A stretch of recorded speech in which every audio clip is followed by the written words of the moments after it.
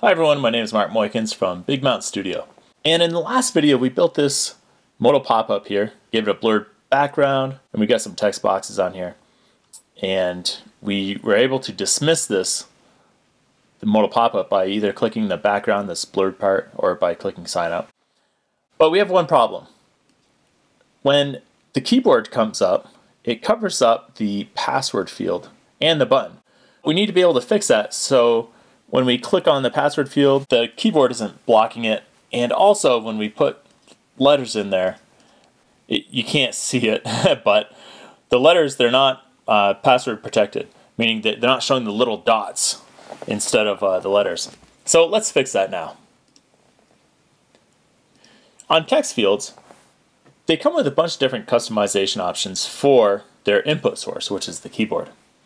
So for this, if we want it to be a password, we can come over here to the attributes inspector for that text field, and we just click on secure text entry.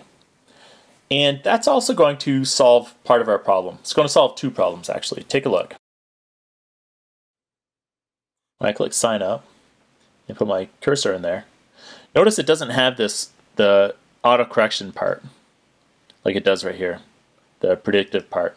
So that helps a little bit. Now we can at least see the password, and when we type things into it, it shows the dots instead. But we still can't click the button. So what's a good way to fix that? And also another problem that we have too is there's no way to get rid of this keyboard. Maybe we want to get rid of the keyboard and then be able to just see the button so we can click it. But let's fix this first. So, you know, with this blocking the password fields still, it's hard to click in there and to then be able to see it and type in. So what we're going to do is probably the easiest solution is we're just going to move this modal pop-up up, and you do that by offsetting. So right now it's set to be centered, but if we give it an offset or just basically change the constant, we can move it upward. So I bet we can move it up probably like 35. And it still looks good. Let's just go a little bit higher. Let's go to 40. There's another way we could have solved this too, and that's if we can put this whole modal pop-up inside of a scroll view. So in that way, when the keyboard comes up, we can scroll up the modal pop-up as well, and then they can see the whole thing. That's a little bit more complex, and maybe I'll create another video to demonstrate that. But for now, we're just going to go with the simplest solution.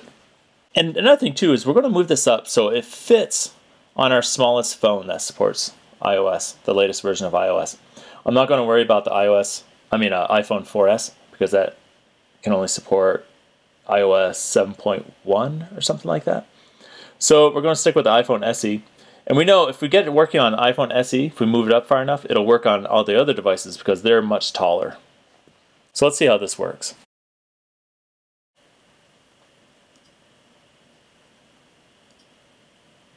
There we go. This is much better. I type in here, and then I can easily click on that sign up button. But, you know, we could probably even clean this up a little bit more because there is a lot of space in between these controls. So let's change that. I want to click on your Stackview, and we could probably just lower this spacing a little bit. Yeah, it looks pretty good right there. And then we're just going to shorten up this view by changing this constant. Let's try 10. Yeah, that looks good. Okay, that should pretty much give us what we want. Now, there's another problem, which is being able to dismiss the keyboard from once you're on this last text field. And for that, we're going to do two things. Now, remember that when the keyboard was showing, it was showing it the return button. Doesn't really make sense for this. We don't really need a return button on the keyboard. Let me just show you here, just so we're clear. Yeah, right here. The return really doesn't do anything. You type things in, hit return, nothing happens. So let's change that to a done button. And you do that by, first you have to click on the text field, and then you can change the keyboard information over here in its attributes. So instead of a return key, we want to change it to a done button, which is right here. And how do we make the keyboard go away when you click that done button?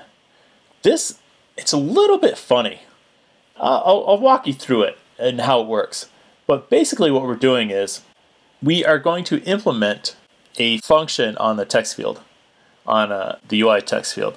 And for that, what we have to do is we have to make our sign up view controller. We have to make it implement the UITextFieldDelegate, or it has to be a type that conforms to the UITextFieldDelegate right here protocol.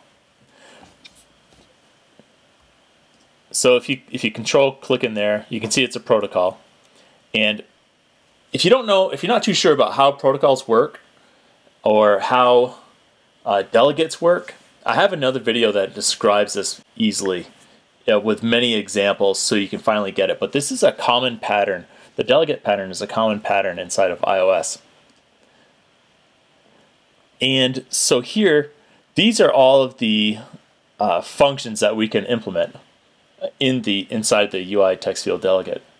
And the one that we're concerned with is text field should return. Where is it? Text field should return. Here it is right here. And look at this. Called when the return key is pressed. Now the return key we changed to a done button, right? So basically what happens is when we click on that done button, this will get called. The text field should return. So let's go back. And now that this conforms to the, now that this sign up view controller conforms to the UITextFieldDelegate, we can assign that to our text field, which we don't have an outlet for. So let's add that. Okay, I want to add an outlet for this password text field. Make some space.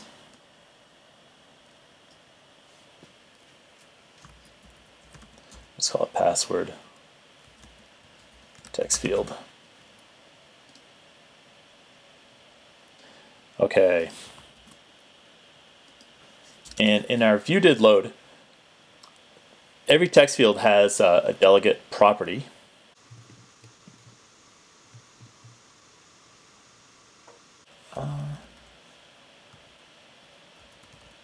There it is. That was weird. It didn't show up at first. And we're going to make it self. So basically, this view controller conforms to the UITextFieldDelegate, which is what this delegate here is. Yeah, which I can't get to. Okay, see it's a UITextFieldDelegate. So it can only take type of UITextFieldDelegate, which our view controller now is because we inherit this protocol. So we just have to implement that one protocol that we're talking about. So what I'm going to do is I'm just going to come here and it's this one right here. Text field should return. I'm just going to copy that. Make it easy.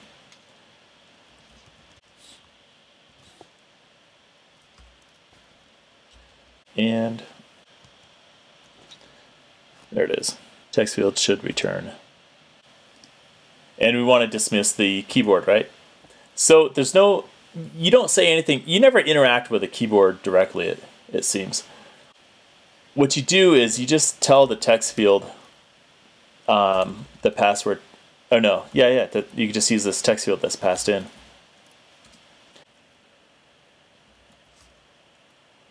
Okay, the function we want is actually this one right here.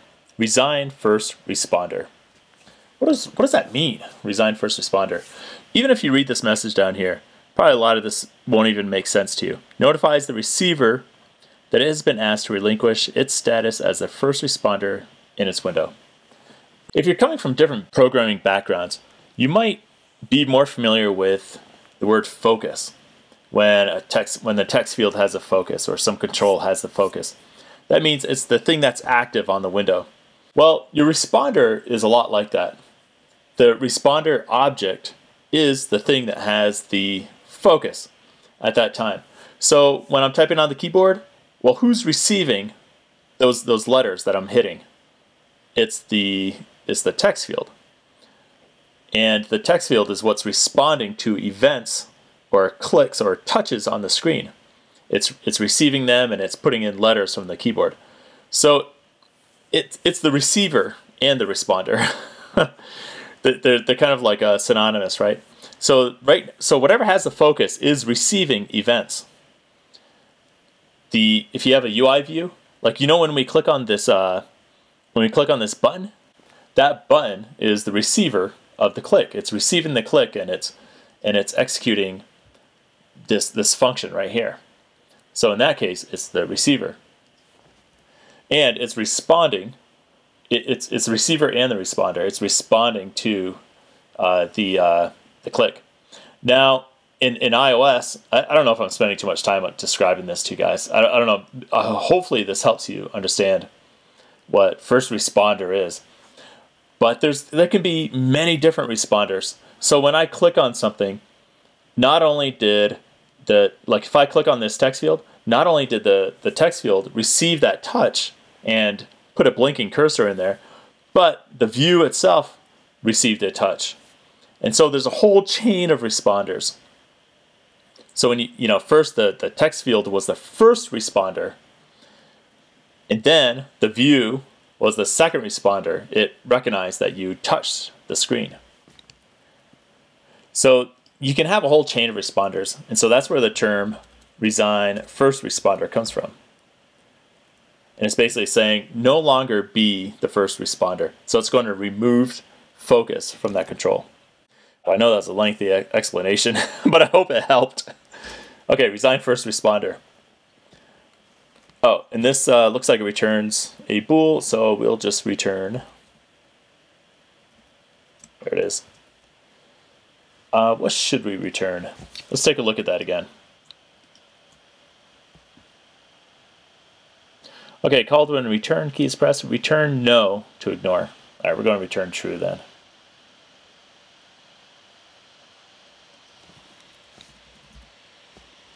Okay, let's see how this works.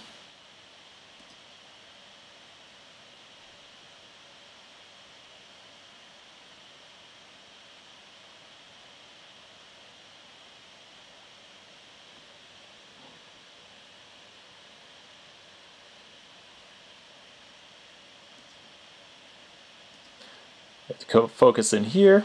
So this is the first responder now. And as I touch anything, this receives those touches first and puts in letters. And when I click done, it's going to resign this text field as the first responder. So that blinking cursor will no longer be there. There you go. So that's pretty easy, right? Just took a little bit of explanation, which I probably spent too much time on. Okay, so everything's working just the way we want it now. We come up here, we can put in a username, fog. We can put in our password here, and we can click sign up, and it dismisses the modal pop-up. I hope you enjoyed this series and learned some good things, and you learned something about the first responder and dismissing the keyboard.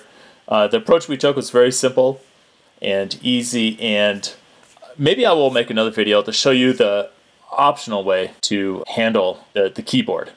Normally, because if I have many text fields going down, the method I use of just moving this modal pop-up toward the top won't work. I'll have to scroll up the whole thing. So maybe I'll make that video for this modal pop-up. What I'll do is I'll alter it and add more fields, and then it'll give it a better reason to move it up. But just moving it up the way we have now works just fine. All right, thank you very much. I hope you liked the video. Give it a thumbs up if you do, and consider subscribing. Bye.